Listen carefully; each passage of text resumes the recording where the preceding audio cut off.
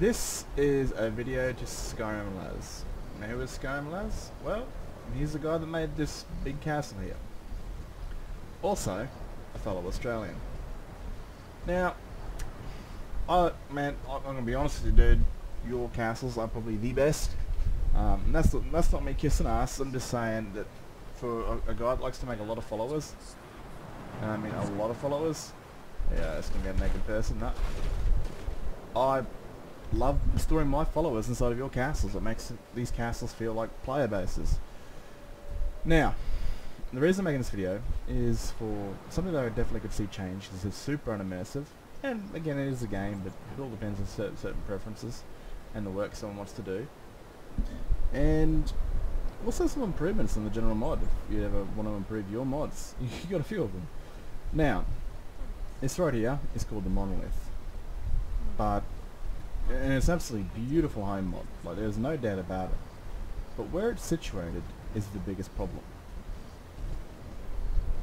It's sitting on the beach. Oh, there's a naked person, and it's facing inland. So what that means, a good thing I can't see that from here. So what that means, I'm so distracted, that this is for the unimmersive sort of sake of it, you would never build a fortification on the sand. Yeah, sure, there's a little island there to put down, but again, it's called the Monolith. Isn't castles meant to be defensive? I mean, it's an invitation for boats just to rock up on the shore, and they've got a free base. I mean, it'd be a little bit more immersive if it was facing the other way, but, you know, because again, it is a castle. So it facing Skyrim doesn't make much sense to me for it being a fortification, because a castle is meant to stand there and be a tower of defense. It's not very defensible facing the land. It's meant to be facing the sea.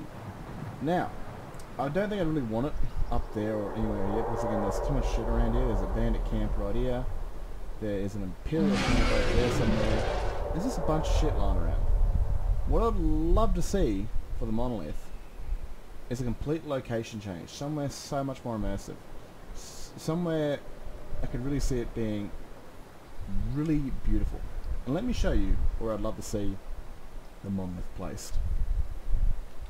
I would love to see the Monolith around here, probably on that archway up there, because this little waterway, well, it doesn't really, it'd be good for troop transports, leads all the way in to Windhelm, the capital of the rebellion. It's not very smart, because you could launch a shit ton of ships up here and have them just catapult into Windhelm. I mean, it's got no sea defense. It's naked. Of course, this is Skyrim, that would never happen, but in terms of, you know, what's right in front of you, you'd think this would be too easy. And I would love to see the Monolith put up there. You know, and any ship that would get close, it's got the height, it's got the defense.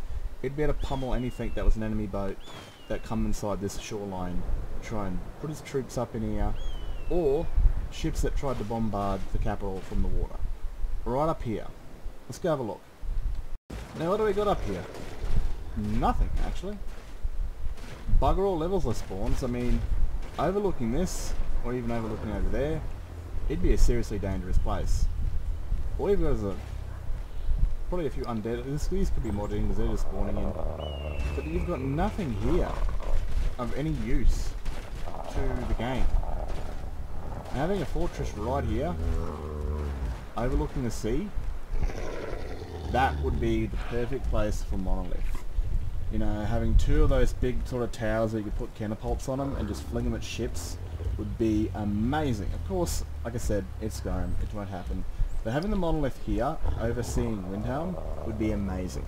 That would make it 10 times more immersive than it facing inland, because the way it looks, whenever I see it, it just looks like an invitation to an enemy force to have their own base. And it just weirds me out every time I see it, because I don't think I've ever seen a fortress on the beach facing inland, because like I said, it's an invitation to anyone to take it, and you got a free home base.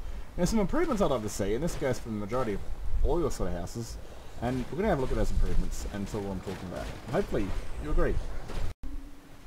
We're in the Monolith right now. Now this place is beautiful. And there's quite a few things I could see that could definitely improve amongst all of your home mods, Laz. Firstly, a flag system.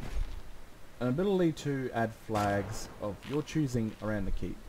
Like a message board. And we're going to get to that in a little bit in the future. Ability to rep whatever faction you want. So I put Stormcloak flags up there because my Stormcloak character was living in a while ago, like at the start of the game. And I would love to maybe, if it changed hands to Imperials, to change to the Imperial faction. Or the Greybeards, if you want to rep it for the Dragonborn. Or the Thieves Guild, or whatever faction that you know that can kind of have these flags inside these homes. Would be absolutely amazing for roleplay sort of content. The ability to change the flags, that would be awesome. This place does have its own flags, as we'll see in here. And it's also pretty cool to have its own flag, sort of like you know, you could take the banner as your own. Now, there's also one thing I'd like to see change, and I've got to try and find out where the hell I am.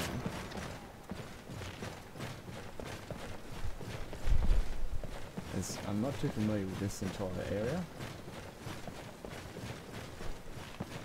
Here we are. The magical elevator system. Now, this could definitely go with a change. Because I would love to step into this, right? And then you kind of like... It might be a little bit too much. Yeah, like this is just something I think would be absolutely awesome. Just like teleport to the... You'd teleport up, but you'd also like disintegrate and then reappear in another room. So, I don't know what the animation is. It's like when you ascend. Like those ghosts do in the Rift and Love quest. But then you like sort of, you know, you fade out and reappear in a different room. But for that to happen, you need to be a message box to pop up. So you walk over here, you activate it, gives you a message box of which room you want to go to. It'd be very much like... I wonder if I can kill you. Alright, not that one. I'm not sure that one either. It'd be like this. So NPC. Thing with the pants. Killable. Right, so you'd walk over that, you'd activate it, it'd be something like this. A message board would pop up and you'd get an option to, you know, corpse, and then you'd have like all the rooms here. Which room you'd want to go to. Instead of the elevator system, to where you hit a button. Man, that looks stupid. It's probably the only thing you could do at the time, and I can definitely understand that. But that looks stupid. I'd love to walk into the teleporter, activate it, and then it'd time out. A bit like your teleport spells, how you can teleport, activate this, and then let go of it, and it teleports you somewhere. Oh shit, like that. I was hoping that wouldn't work. Now, in the monolith bedroom, this place looks truly gorgeous. But there's also something else we could see definitely change. And I'd like to see this in the form of your desk. But at the moment, he's always got buttons in his houses. And there's actually 3 in this one, because you can change the kids' room, the follower's room into a bed and into a kids' room. Which is pretty sweet. I'd like that for all of the options, you know, change either the... Well, some of these houses have more than 6 bedrooms, they have like plenty of bedrooms, but... Again, the whole elevator system of disabling NPCs, disabling undressing and pools, I would like to see an activator, like I said, the message box, is clicking on a book. And you can remove all those by simply using your main desk book right over here. Because I'm pretty sure in every single house you've got SkyrimLazz, you've got a desk with a book open. And it'd be awesome to come over to it, get that message box saying disable undressing, enable undressing, you know, well, the other one was disable NPCs, enable NPCs, and the new feature of the flags.